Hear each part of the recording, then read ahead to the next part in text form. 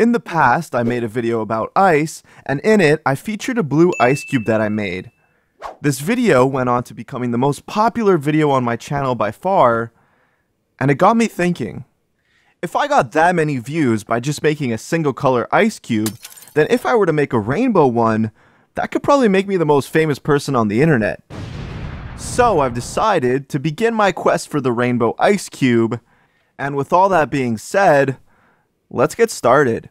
So the first thing I needed to do was decide what size ice cube I wanted to make, and I thought it would look the best if I made a really big one. And this Tupperware container I found in my kitchen seemed like the perfect size. Now that I knew the size of the ice cube, the next thing I needed was the color, and I went with this food coloring I found at the grocery store. Now my plan is to make the ice using the 6 classic rainbow colors, and the next thing I needed to do was to figure out how much water I could actually fit inside the Tupperware and then divide it by the 6 equal parts. So the idea that I came up with was to first fill the Tupperware with water and then divide it amongst 6 identical wine glasses. Now that I had all the water perfectly measured out, it was time to color it. Thankfully, the box provided the 3 primary colors, and I was able to use them to make any of the colors I was missing, and when I finally finished, it was really satisfying to see them all in a row like this. Now that I had all my colored water, the next thing I had to do was to freeze it, and the idea was to do this one color at a time.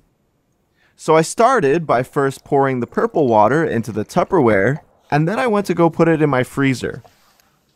After a couple hours, I would then repeat this process with the next color, and when I eventually came back to it, I was really excited to see a nice layer of purple ice.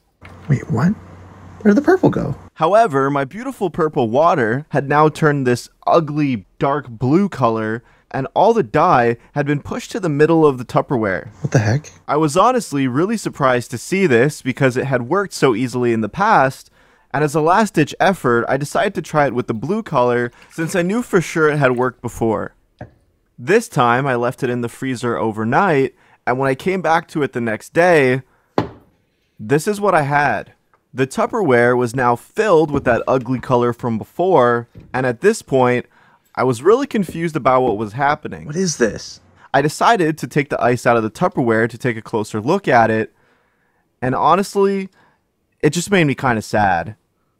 I had seriously underestimated the engineering requirements of a rainbow ice cube, and my dreams of being the most popular person on the internet were slowly fading away.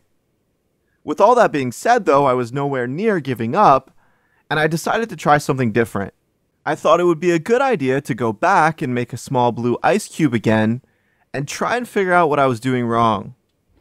So I quickly got the ice cube tray that I used in the original video, filled it up with water, added the blue food coloring, and left it in the freezer overnight. And when I came back to it the next day, I had made some blue ice. However, when I popped out the cubes and took a close look at one of them, I noticed something kind of weird. The dye had once again been somewhat pushed to the center of the cube, and this is the moment that I realized something.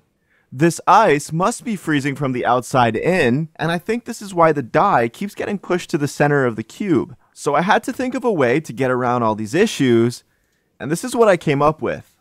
I would put the now colored ice cubes into the Tupperware to take care of coloring the center, and then I would add some water with some more food coloring to hopefully distribute the dye as it freezes. I also added way more dye than before and left the lid off the Tupperware and make it so that it freezes more evenly. I ended up once again leaving this in the freezer overnight, and when I came back to it the next day, I was really excited by what I saw. It might not have been perfect, but I had created a nice colorful layer of ice, and this was really promising. Now I just had to find a way to do this 5 more times and then combine all the layers together. So I got started on the green and yellow layers next. To do this, I added these green ice cubes I made into a Tupperware with the blue one, and very anxiously added some dyed green water on top of everything. I was really worried that this would destroy all my hard work and set me back at least 3 days, but thankfully it seemed to more or less be okay. I then quickly put this into the freezer, and when I eventually came back to it, It seemed like it kind of worked. At this point, I was getting really excited now that things were starting to come together. This process does take a long time though, and after over 2 weeks of my hands looking like this and going through 3 boxes of food coloring, it was finally time to take the final ice cube out of the freezer. And I honestly couldn't believe I had actually done it. It might not have been the most beautiful or perfect ice cube ever made, but to me, it represents a lot more than that.